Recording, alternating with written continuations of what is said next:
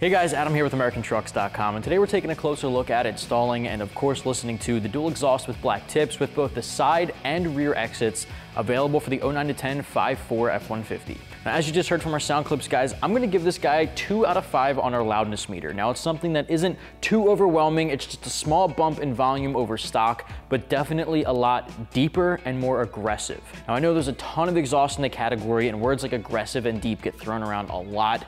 This guy, in my opinion, is the definition of something simple, nice and aggressive, and perfect for the daily driver.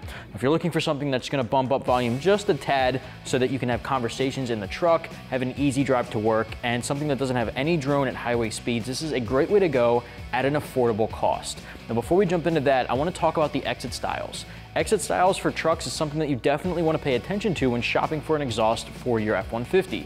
Now, this guy is cool because it gives you a best of both worlds type of situation. It gives you both a dual exhaust that dumps out the rear, like you see here, and then it gives you a dual exhaust that dumps out the sides. So you get to switch up the tips. So you'd basically pull the tip off, the pipe right behind the tip, swap it over for the other exit style, and then throw the tip back on. You can do that in about 5 minutes in the driveway at home. You can swap them out every week if you'd like, just to give you something to switch it up. Now, this one comes in at 409 stainless steel for the entire system, 3-inch inlet, 2.5-inch dual outlet coming out of your black powder-coated muffler.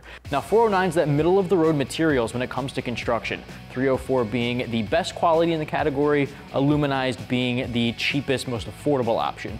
Middle of the road, good for corrosion and rust resistance without being too expensive like 304.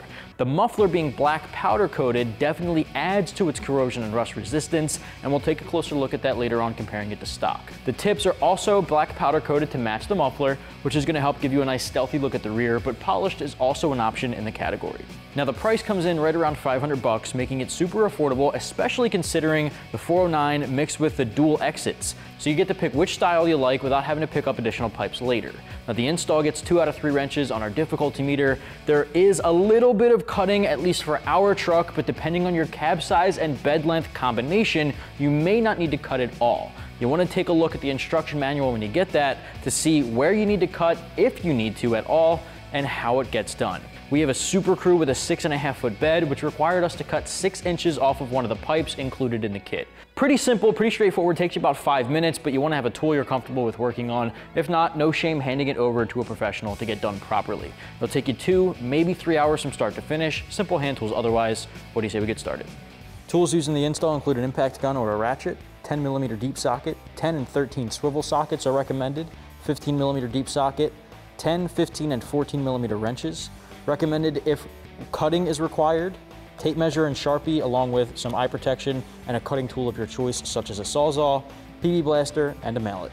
All right, first step here, I put a pole jack under the longest pipe portion of our exhaust here just to make sure that when it comes down, it's being supported. Now, if you're working on the ground, not on a lift, you may not need this because you're closer to the ground. Because we're so high up, I don't want this to drop down, so I've got supported here. Now, I'm using a 13mm swivel socket to remove the 2 bolts holding on that factory flange.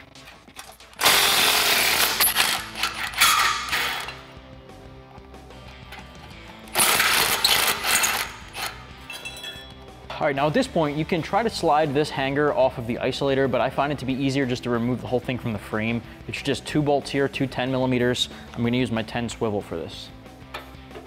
And this is where having that support pole jack comes in handy.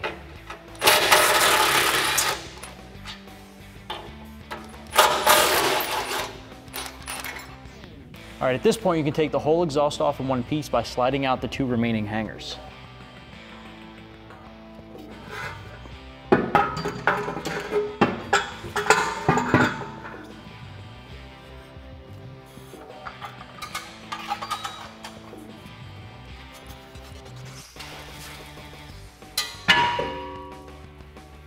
So we got our factory exhaust off of our 10.5.4 and it's on the ground next to our dual exhaust from Rough Country. Let's talk about some similarities and differences here. Starting at the front of the vehicle, you'll notice that your factory diameter tubing is a lot smaller than your new option here from Rough Country.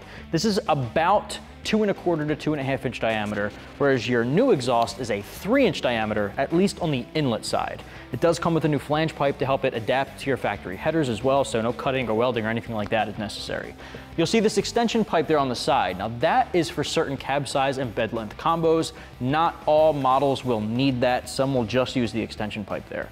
Your muffler, you can see, is a huge difference compared to the factory one. This guy's a huge bullet style muffler, a couple of feet long, whereas your new rough country muffler is not only black, but it's also significantly smaller. This guy's about a foot long, has a dual outlet with a single inlet. That one's gonna give you a small bump in horsepower and torque considering the less airflow restriction involved. It's also got the black coating. Now the black coating is going to go a long way for corrosion and rust resistance. The entire system here is 409 stainless steel, which is that middle of the road category when it comes to quality of materials. Not as durable as 304, but with the muffler having that black powder coating, it adds another layer of protection right where you need it most. Now the dual outlet goes into 2½ inch diameter tubing, so it steps down from the 3 to 2½ for the dual exit. Now the dual exit is gonna curve right around your spare tire carrier, which of course is a little bit more convenient. And then it leads into the biggest difference of all. Now, not only is this a dual exit converted from a single side exit, but it's gonna give you the option of what exit style you prefer, and you can change it up whenever you want. You'll see at the back end there before our tips, we have 2 sets of pipes on each side. One set of those pipes on the outside dumps out behind both rear tires. Your factory exhaust, of course, just dumps out behind the passenger side rear tire. So duplicating that there for a nice aggressive finish, or you have your option of the dual rear exit, which instead goes straight back under the rear bumper. Now that one gives you more of a muscle car and muscle truck look, whereas the side exits are a more traditional truck look, but still a lot more aggressive than the factory one. Now those tips are slash cut 4-inch double walled tips, also powder coated in black to match the muffler, and they're a lot more aggressive than your factory option, and honestly a lot more aggressive than some of the other ones in the aftermarket category. Your factory exhaust didn't have a tip at all. It was just bare pipe that just ended. Seemed pretty unfinished from the factory. Switching over to those black tips are going to add a nice level of stealth and aggression as well. Huge difference to appearance. Now, when we get to installation, guys, I'm going to take you all the way through the system. When we get to the tips, I'm going to show you guys first off the split side exit, and then I'll show you guys how to swap that over in case you wanted to do that at any point. It's just a couple of bolts there, or a couple of clamps rather, and we'll swap them over. For now, let's start at the front end. All right, first step, grab your flange pipe, and you're going to install that onto the cat pipe here. Now you're going to take the new bolt included in the kit and put that guy through. And then you're going to take a washer and a nut and put it on the other end.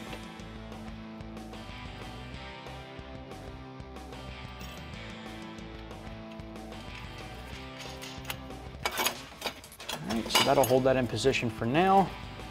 Grab the other bolt and do the same thing.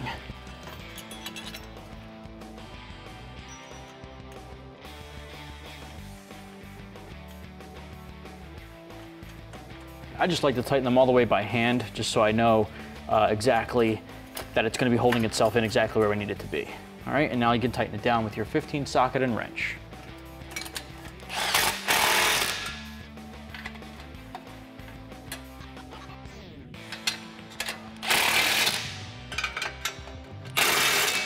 All right, next up we're going to put our extension pipe here. That's going to go right inside of the flange pipe. You want to make sure you have a clamp on the end of that too.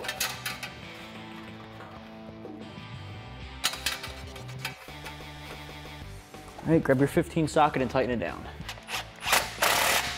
Next up, we're going to reinstall our hanger isolator back onto the frame.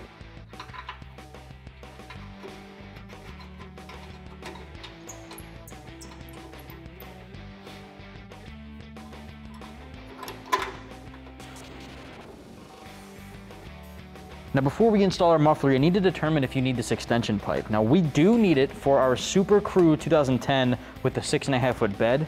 If you have the 5.5 foot bed, you don't need it. So you want to make sure you're checking with the install instructions to make sure whether you need it or not. Now if you have a Super Crew 6.5 bed like we do, we have to cut 6 inches off of this pipe here in order to get it to fit. So I've got my tape measure here at the end, not the open-ended here. This is the part that's going to connect to the pipe. This is the part that we need to cut. All right, so I'm measuring 6 inches up. I'm just gonna mark 6 inches on this side, 6 inches on that side, And that way I know exactly where I need to cut. So let's head over to our saw. All right, so we're set up here. I got my 6-inch mark still good. You wanna make sure you're measuring twice, cutting once. You don't really get a do-over here. So once you have it set up, you're good to go.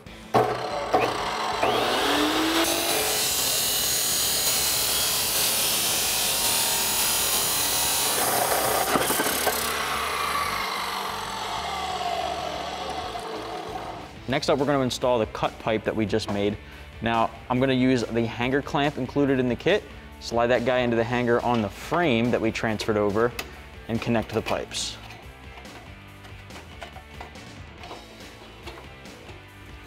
All right, once you have that down there, make sure the hanger is angled appropriately and tighten it down.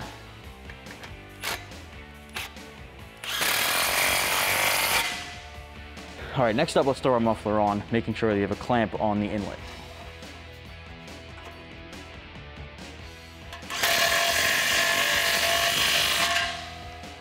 All right, next up, we're gonna start on our passenger side and install the over axle pipe. I'm gonna grab one of the smaller clamps and insert it over the muffler outlet.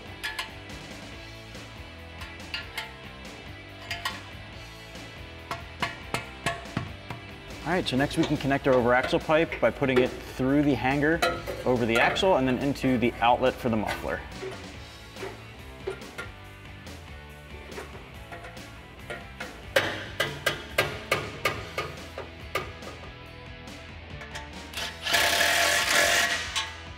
All right, next up, we actually have to install an additional hanger and isolator onto our frame on our driver's side since the factory exhaust was not a dual.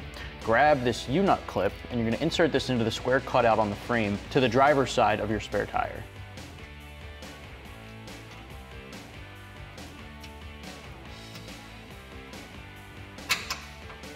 All right, you just wanna get it so that the threaded hole is over top of the smaller hole. It's a bit rusty, so it can be a little difficult. From there, grab the bracket and the red isolator, and you're gonna insert it up here with the hanger pointing to the outside of the vehicle on the driver's side. All right, and then take the bolt, flat washer, and lock washer, and screw it in up there. Now we can tighten that down. All right, so I'm gonna use my 14mm wrench to tighten this guy up. For this next one, you wanna bring over the pipe that goes around your spare tire carrier, slide it into the pipe that we installed on the muffler outlet, bring it up here, and connect it to that isolator that we installed.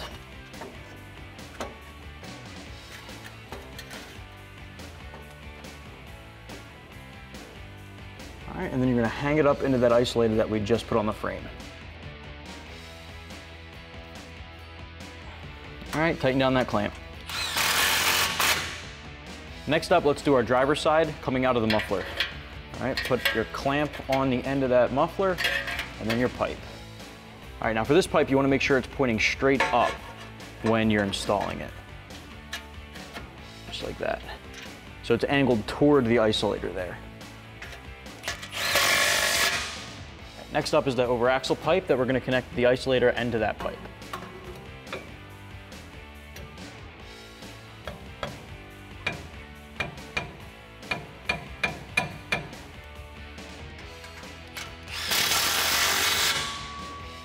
All right, so now we can focus on our exit styles. Since this kit has two different styles, we're gonna start with our side exits. I'll show you guys how to do that, and then I'll show you how to swap them over to the rear exit and show you how easy that is to do whenever you feel like it. All right, so slide the 90-degree pipe that points to the outside of the vehicle. Make sure you have that slid on, and then make sure a clamp is in position as well.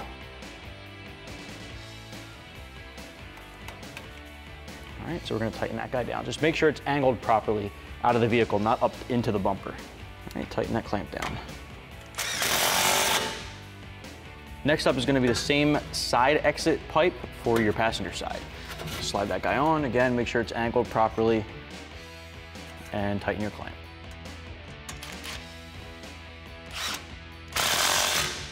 All right, so now we can slide our tip in place, starting on our passenger side here since we're already over here. This is gonna be a 10mm bolt and 10mm nut, so grab the appropriate socket and wrench. All right, so here's your tip on the driver's side as well. We're gonna slide that on so you guys can see how this works, and that's gonna be your side exit.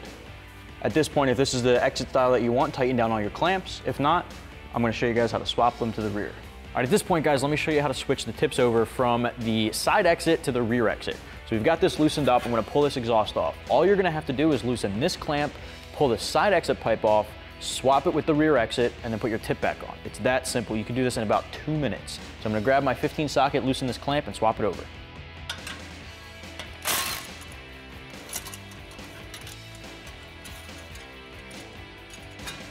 Now they're curving a certain way, so you want to make sure it's curving toward the outside of the vehicle so it doesn't come in contact with the frame at all. All right, so now let's tighten this guy down. All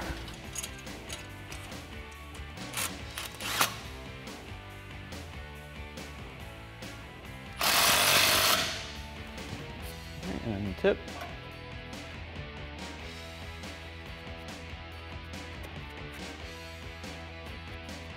All right, and then with the tip on, let's tighten that down and repeat on the other side.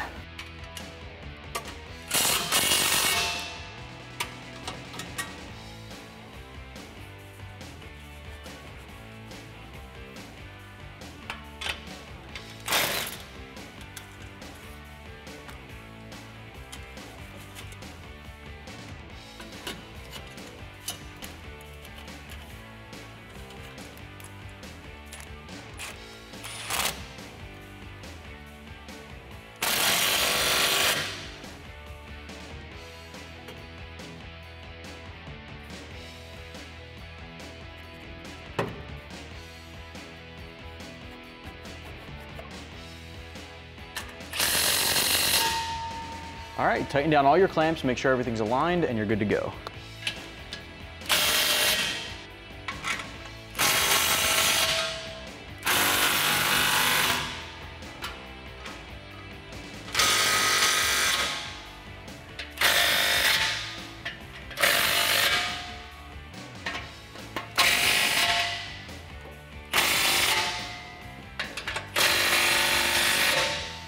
That's gonna wrap up my review and install for the dual exhaust with black tips with both the side and rear exit styles, available for the 09 to 10 5.4 F-150. Get yours right here at AmericanTrucks.com.